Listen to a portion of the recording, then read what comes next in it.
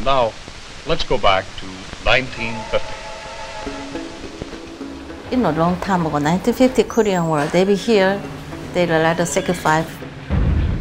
Over 25,000 men have been wounded in Korea. A lot of soldiers be dead here and saved us country.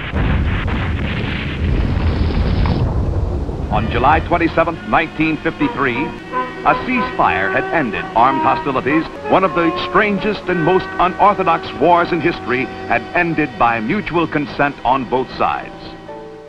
And still they come here, care about the Korea. They take care of a lot of stuff, you know, lot. So something I can do that, I'm gonna, you know, give away. My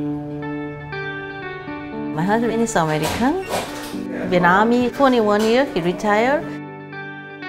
I used to work at Legon Airport. They have a USO over there too, so maybe I finish work and then I want to volunteer over there, so I try application everything there and I can Korea, so I just work here.